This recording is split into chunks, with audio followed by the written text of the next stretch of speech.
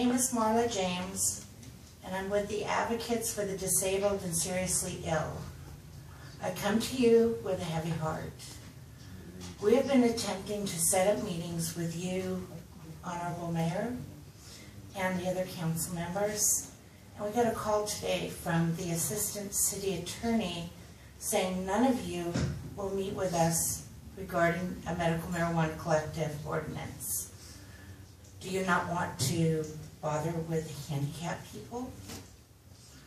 Our ordinance, which I give to you, is a good restrictive ordinance where only 2 collectives could do business in the city. I also included an income stream for the city. Instead, you seem to want a proliferation of illegal collectives in the city. Marijuana is my choice, and my doctor's choice for me. I see plenty of pharmacies in the city, but they can't serve me. I'm asking the city to accommodate me.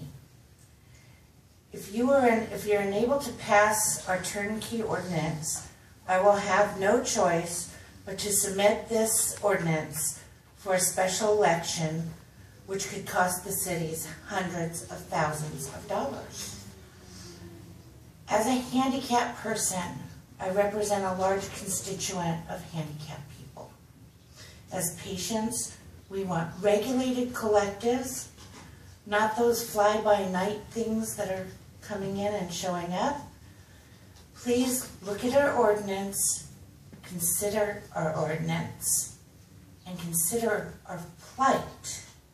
You never know when something like this can happen to you or to one of your loved ones.